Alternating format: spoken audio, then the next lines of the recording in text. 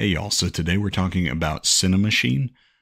This is kind of the large scale overview of what is Cinemachine, why should you care, and what's happening right now with that tool. So for those of you that don't know, Cinemachine is a virtual camera tool that exists within Unity Editor.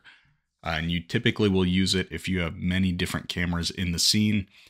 If you are working in Unity, you probably already know this, but if you don't, it's a great heads up that you don't want multiple main cameras in your scene that you're toggling between. There's just a lot of overhead and a lot of background rendering that's happening that doesn't need to be. So the idea is that Cinemachine allows you to have one primary brain controller and then a bunch of virtual cameras that you're essentially toggling on and off and triggering different behaviors with those cameras. So first let's do an overview of the main Cinemachine webpage. Then I'm going to show you what it looks like in action in the HDRP template. Then I'm going to open a blank scene, pull in Cinemachine, and show you a couple ways that I typically will implement that.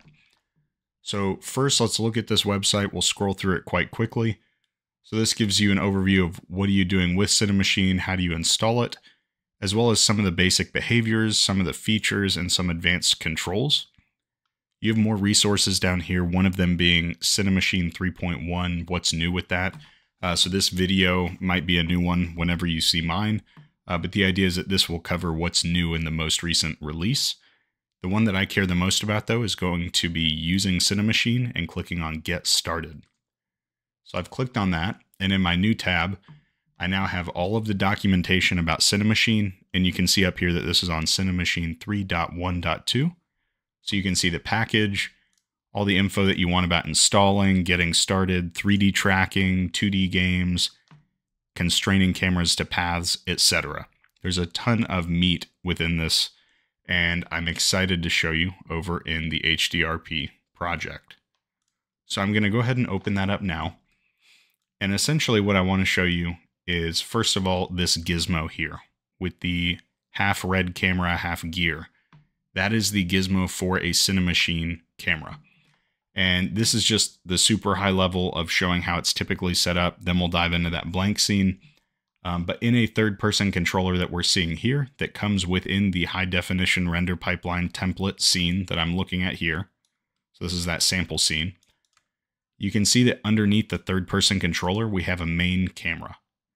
And on this main camera, we have this icon here, this gizmo for Cinemachine Brain. So why do we have that there? Because inside of the package manager, inside of this sample scene or sample project, we've already pulled in Cinemachine. So you can see that it's here. I didn't have to pull it in because it was already included. I do have the option to update it, which I'll do in our blank scene. But for now, that's why it's here. That's why it exists. And you see that icon on the main camera because we have added, or rather it's been added for us in this template, a Cinemachine Brain. So this is the back-end brain that controls everything that's happening, which camera is being used, how's it being updated, what are events that are happening that we want to make sure trigger different camera cuts or camera activations.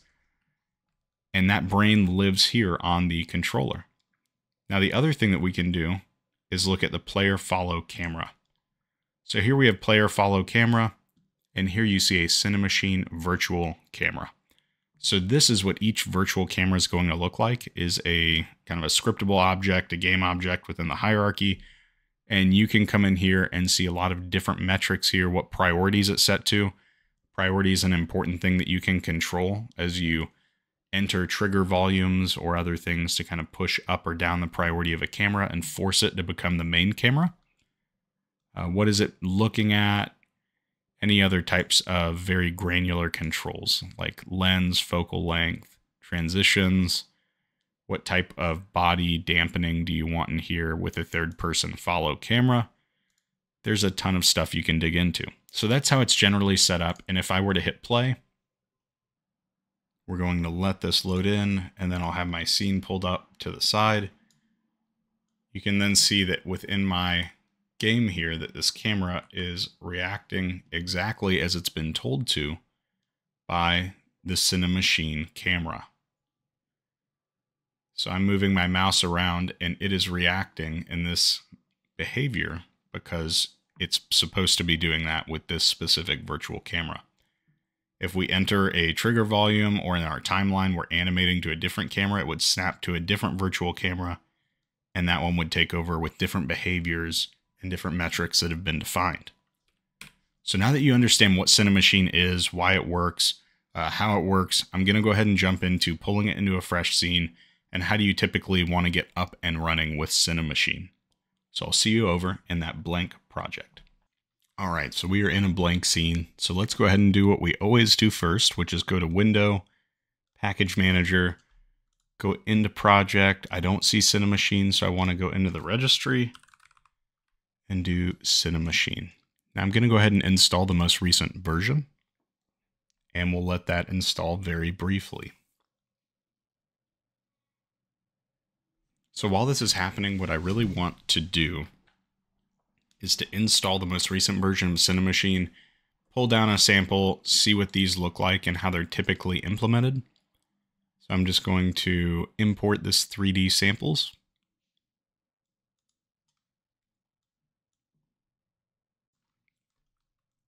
So you can see quickly when looking through each of these scenes that they all have something unique going on that you can come in here and start to understand how it's working, what the main camera is doing, etc.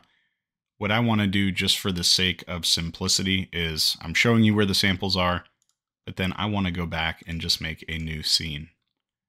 So I'm going to do a basic built-in. I'm not going to save any changes to this. So now what I want to do in this scene is just create something simple. So we'll just do a capsule. And then I'm going to create a cube. And we'll go ahead and just make that something like that.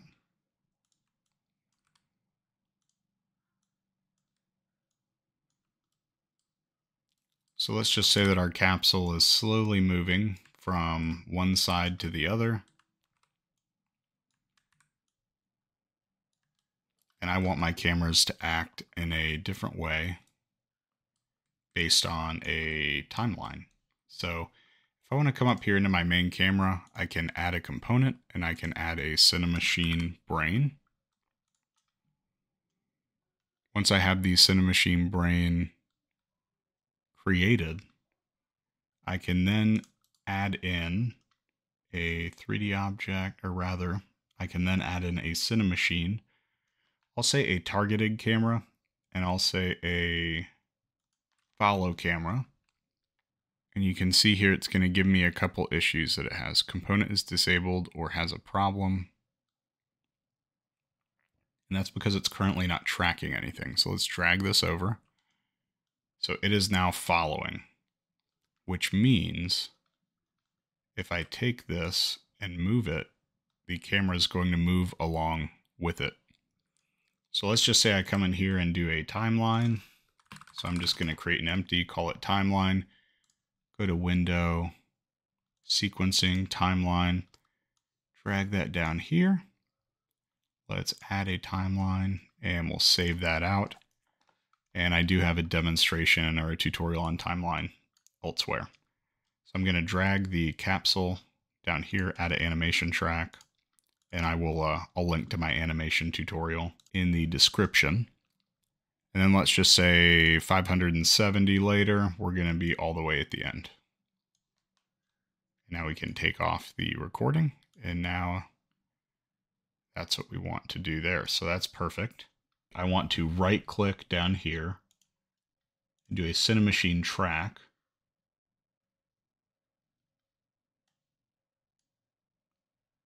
And now I can say this is my Cinemachine camera to start. And then I want to create a new camera. Oh, my bad. Not a new camera, a new Cinemachine camera. And I can do this a few different ways, but I'm thinking just for the sake of this demonstration, I'm going to right click Cinemachine and we will do a third person aim camera. And the target here is going to be this capsule. So because this is offset in this direction, what I actually want to do is move the player, because the paradigm is a bit different with something like a third-person follow. And all of this you'll just kind of learn as you're playing with it. And then let's say that's pretty good, but I really want to control the camera a bit more. And I want to add a bit more offset. And let's say I want to bring it this way, so it's just over the shoulder. And I think that's looking pretty good. Now what's probably going to happen, and I don't want to turn this into a timeline tutorial, is that, yeah, so it's going to snap the capsule back in that direction. So I actually need to turn it here in the timeline so that it doesn't automatically do that. And then let's come all the way out here. And we're good there. Okay. So now that I've changed it in the actual timeline, you'll see that the camera's in the correct spot. So that's looking better, but the issue is that now you can see in the timeline here, they don't really blend together. So if I want to, I can actually have these blend between the two over the scope of this 570 frames. So I'm doing all of this via timeline. So let's hit play and just see what this looks like. And you'll see here the blend in the camera. So then it blended and it's now following over the shoulder. Now how it blends, the animation of that, you can control all of these things. We just don't have the 20 minutes to get into it in this 10-minute tutorial. So the other thing that you could do in here would be to create some triggers, and on trigger enter, force a priority of 0 on the camera that you designate that you could drag in through some public variable. There's a lot of ways that you can start to work more with Cinemachine, but wanting to keep this as concise as possible, just showing the timeline portion of this today. If y'all are interested in seeing how to program it, I'll come back to this later on.